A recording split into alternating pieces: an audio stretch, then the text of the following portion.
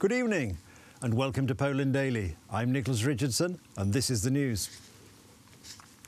Everything now seems to point to there being no debate between President Andrzej Duda and Civic Coalition candidate Rafał Trzaskowski before Sunday's runoff presidential election.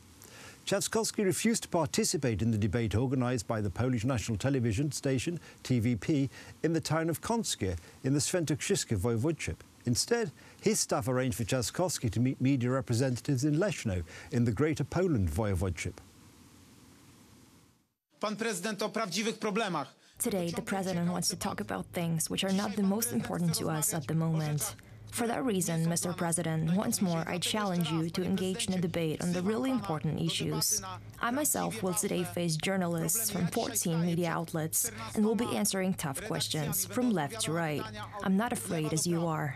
Bo się nie boję tak jak pan. Weryfikują to fakty. The facts are that President Andrzej Duda is not afraid to stand before polls. He is not afraid of tough questions. He is not afraid to respond during a debate on indirect questions from the public. On the contrary, it is his opponent who is afraid of direct questions from the people. He might be afraid that they will ask why he was silent when the retirement age was going up. He is afraid that they will ask why he was voting against lowering the retirement age in the previous level. He is afraid of the common folk. He only goes out of his comfort zone outside Warsaw during the election campaign. He does not know rural Poland. He does not know problems of the average citizen outside of the capital. And this is the main difference. The presidential debate organised by TVP was held today in the city of Kąskie with the participation of only the incumbent president Andrzej Duda.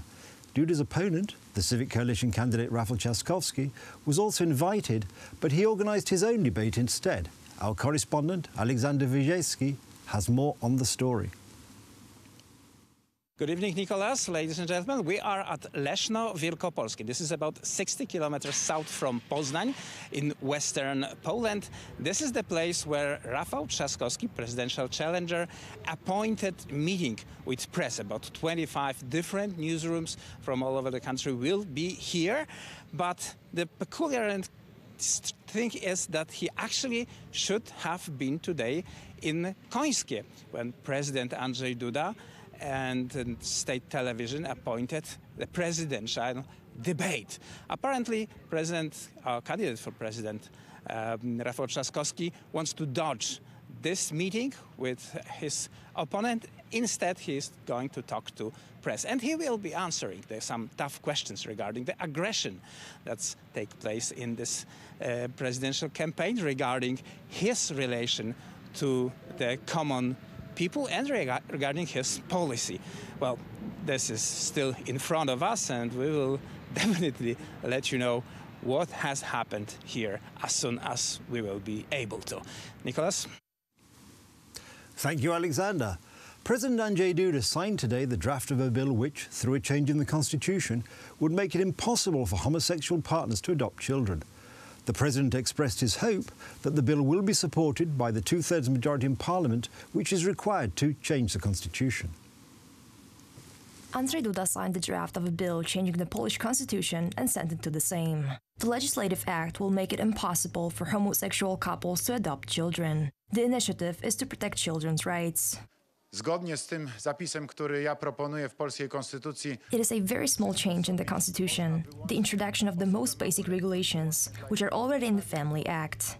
In accordance with the rule proposed by me, only an underage person can be adopted, and only in the person's best interest. Not much will change, only this time it'll be written down in the constitution. Secondly, only a marriage will be able to adopt children, and marriage is defined in the constitution under Article 18 as a union between a man and a woman. Thirdly, a person having a same-sex partner won't be able to adopt. Że nie może przysposobić małoletniego. Uważam, że jest to bardzo dobre posunięcie pana prezydenta. In my opinion, it is a very good move from the president, although I am not sure this will stop the invasion of the LGBT communities in Poland. Trzyma to inwazję środowisk LGBT. President Duda is convinced that the changes to the constitution will be supported by the majority of the Sejm. Recent statements made by Duda's main opponent in the presidential elections, Rafał Trzaskowski, seem to confirm this prediction, even though he marched in front of the so-called Equality Parade, during which the LGBT communities pushed for the adoption of children by homosexual couples. Nie znam polityka. I am against the adoption of children by homosexual couples. There is not a single political party in Poland today which would be for such a solution. Zgodzić na taką adopcję. Na pewno Andrzej Duda tutaj stawia. Andrzej Duda stands in defense of family, at the same time putting Trzaskowski in a difficult position. Rafał Trzaskowski, while he was fighting for the office of mayor of Warsaw, presented more liberal views. Now, fighting for the electorate of the center, he needs to ease down on that, and it will be difficult since he is risking losing the most engaged liberals or the central voters. Tych najbardziej zaangażowanych lewicowców. The draft to change the constitution in this regard is one of the campaign promises made by Andrzej Duda. The United States ambassador to Poland, Georgette Mosbacher, and the Law and Justice Party MEP Beata Mazurek have recently engaged in a spat on Twitter over an article published in The Fact tabloid. The article's authors attempted to blame President Andrzej Duda for pardoning a convicted paedophile. The article also included the reaction of the German media to the president's statements on this matter.